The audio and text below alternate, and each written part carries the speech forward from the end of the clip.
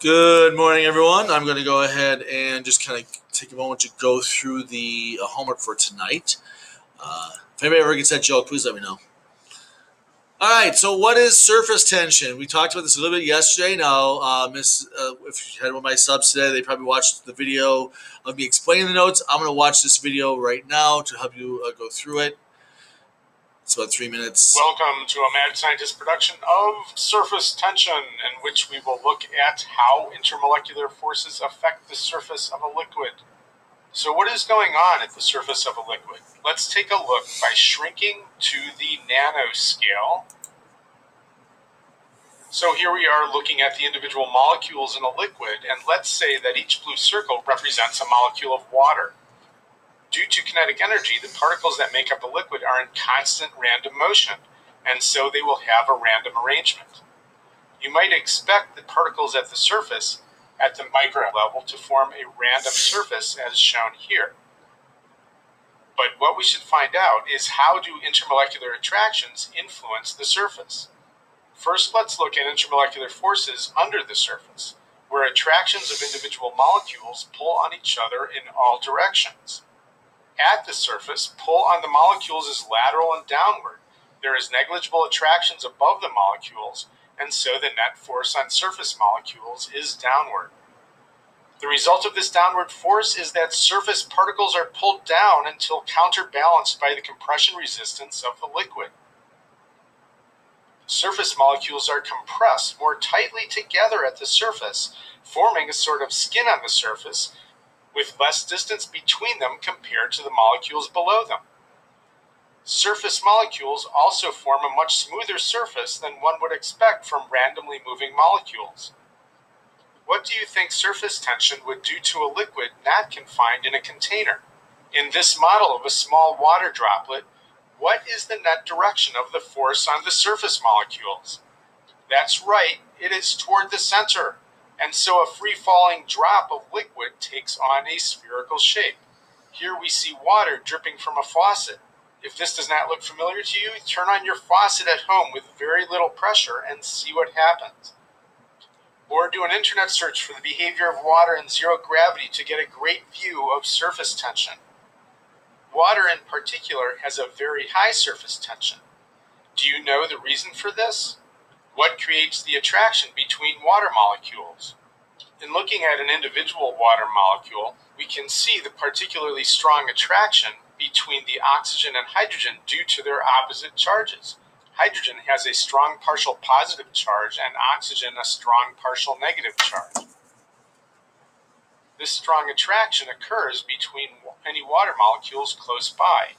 The strong partial charges result in a strong attraction between water molecules called hydrogen bonding. Interestingly, there are creatures that have evolved to take advantage of water's high surface tension. The water strider is a common insect that you may have encountered. What adaptation in their feet has occurred to take advantage of water's surface tension? Think about it. See ya. All right, so because of their structure, water molecules have a positive side and a negative side, kind of like the poles of a magnet. This is why water molecules are often called, because they have poles, they are called a polar molecule. They have a positive side and a negative side. This polarity causes water molecules to stick together at their unlike charges. Which of these is not an example of this attraction? Well, again, the water strider, the bug that can travel across the water, that's because of surface tension. The drop of water forms because of surface tension. Water freezing into crystals is just a change of state, and a bubble is round and clings together because of surface tension. So all those are examples except for water freezing into crystals.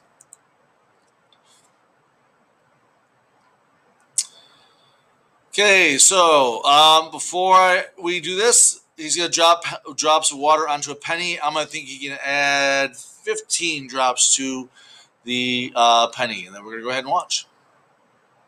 Welcome back to Kids Fun Science. My name's Ken. Today's experiment is surface tension, drops of water on a penny. As always, adult supervision is required. What you need for this experiment is a penny, a pipette, or an eyedropper, and dish soap. So now you make a prediction on how many drops of water I'm able to put on top of one penny. The object of this experiment is to see how many drops of water you can put onto a single penny before it spills over. So we will see how many I'm getting here, and as we do it, I will explain the science behind it. So as I continue to drop drops of water on the penny, I'm going to tell you the science behind this. There are two different properties at work in this experiment: cohesion and surface tension. Cohesion is the attraction of like molecules to one another. In this case, the like molecules are the H2O molecules in the water drops. Surface tension is a special term we use to describe cohesion between water molecules. Water's cohesions and surface tension are special because of the hydrogen bonds.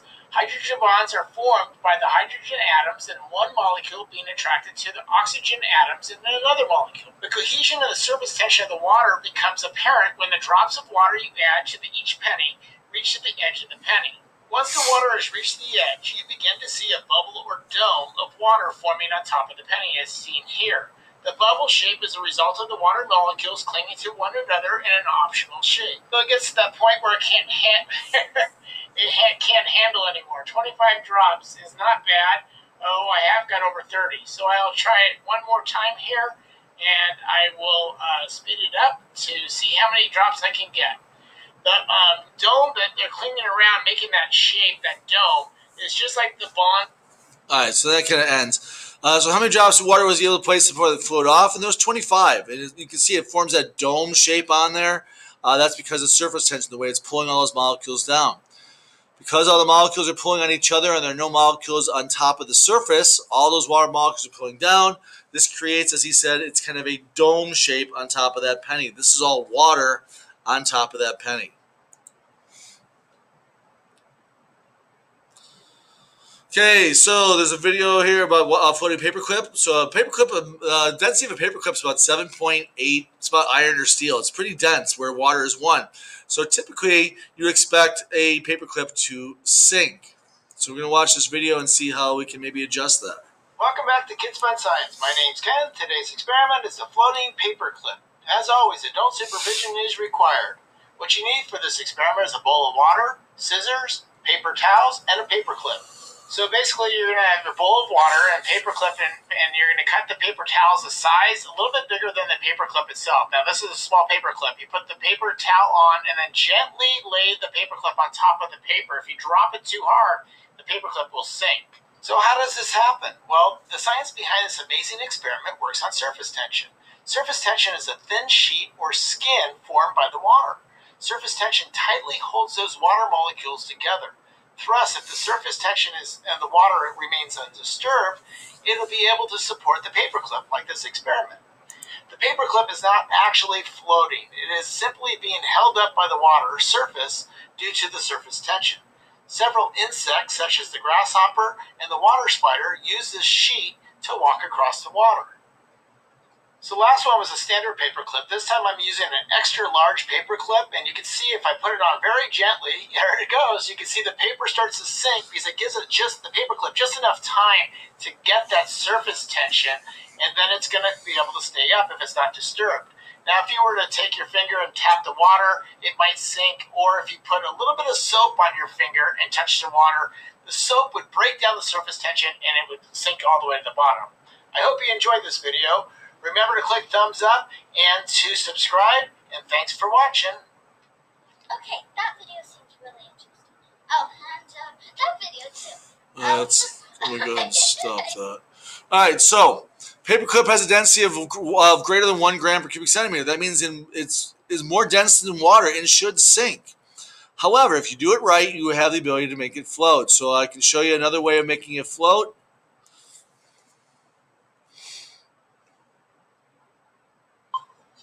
All right, what I want you to pay attention to is the camera and the screen up here.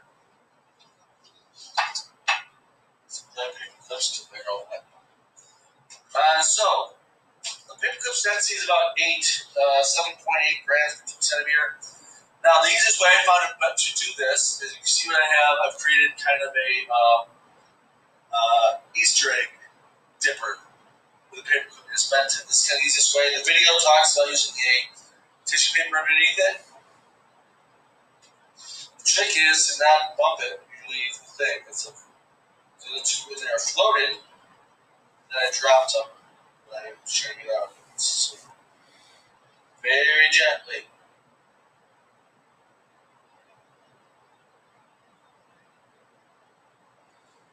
So as you can see, it's floating on top there. I don't know if I can show a lamp house or not.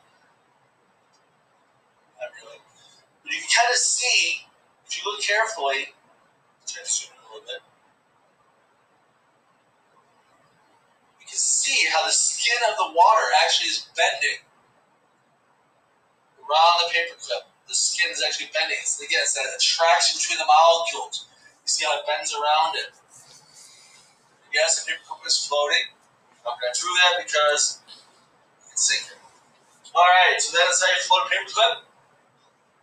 That's the second part of the surface tension lab from today. Alright, let's move on. Alright, and the last demonstration we do with a mason jar and a strainer. It does kind of echo at first. I do apologize for that, but I'm going to go ahead and play it, and hopefully we won't do it too much. A demonstration, perhaps, that you've already seen is when a glass is completely filled with water. Then a cardboard is placed over the glass. It's inverted. And then the hand supporting the cardboard is removed. Atmospheric pressure causes the card to stay in place. This demonstration can actually mislead you regarding the understanding of the next demonstration. Let's add a little food coloring to this water so that it's more visible. Now let's pour that water into a mason jar with a wire screen lid in place of the normal cap. So the water enters the jar. Once again, we'll fill it to overflowing. We'll place a card on the screen and turn it upside down. But this time, instead of removing my hand, we'll remove the card. The question is, why doesn't the water come out through the screen? Surface tension is the answer to that question. The surface tension of the water around the small holes in the screen. If we tip the jar just slightly, we're able to cause the water to come out through the screen. Alright, so why does the water stay in the mason jar when he moves the card? It's the lack of pressure at the top does help a little bit. That's what held the card in place the first time. But what's really holding it in place is again, it's going through a screen. And the water molecules are really kind of sticking together, and they don't let go of each other enough to make it through that screen. So if one can't get through, none of them can get through. But once he tips the cup, he changes kind of the dynamics of it, and they can all flow through.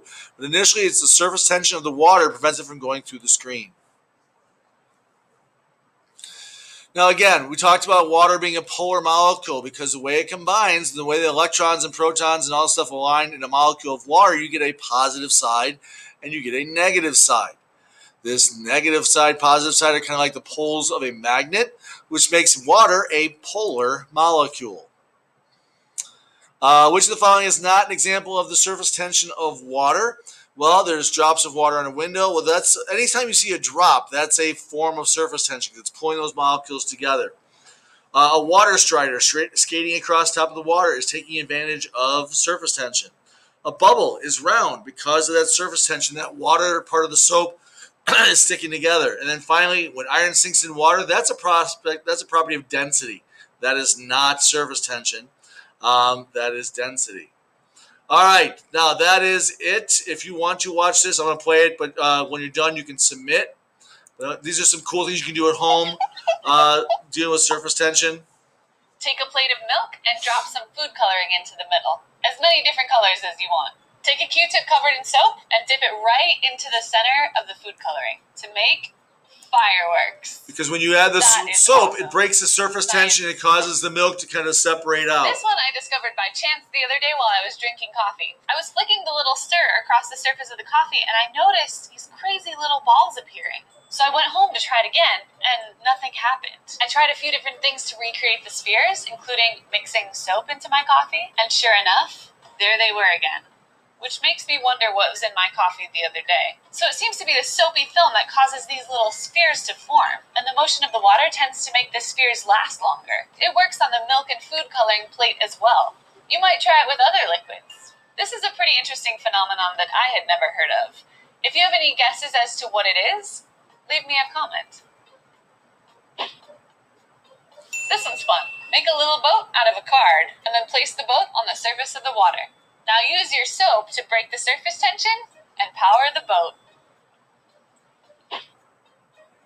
Take an open jar full of water and put a card over the top. Flip it over, and it'll hold up the That card. is not surface Now, this is a tension. pretty well-known trick, but what about this one? The water stays That's in the surface jar. tension. Oh yeah, I forgot to mention that there's a screen on the top of this one. I switched them. Tricked ya! I screwed the top of the jar over the screen so that it's on there really tight. Now when you turn the jar over, you can slide the card out, and the surface tension across the screen is enough to hold the entire jar of water up. But it's still open. I can stick some needles into the screen, and the surface tension still holds the water. I love this one. Take a paper clip or a pen spring and balance it gently on the surface of the water. And if it doesn't work, you can always try with tissue paper. Oh, see, there we go. Place a bit of tissue paper on the surface of the water and move the tissue paper out from under the paper clip. Okay, I'm going to take a little bit of soap on the end of a Q-tip. And if I touch the water with the end that doesn't have soap, nothing happens to the paper clip. But I'm going to touch the surface with the soap and watch what happens. Again, soap is a great way to break surface tension. Kinda That's why it surprising. cleans so well. This one's pretty easy. See how many drops of water you can fit on a penny. The number may surprise you.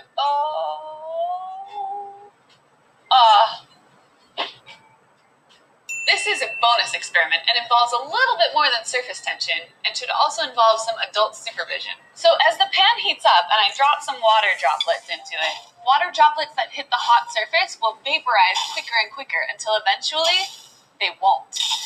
And you can see the perfect little spheres they make. If I keep adding more water though, something strange happens.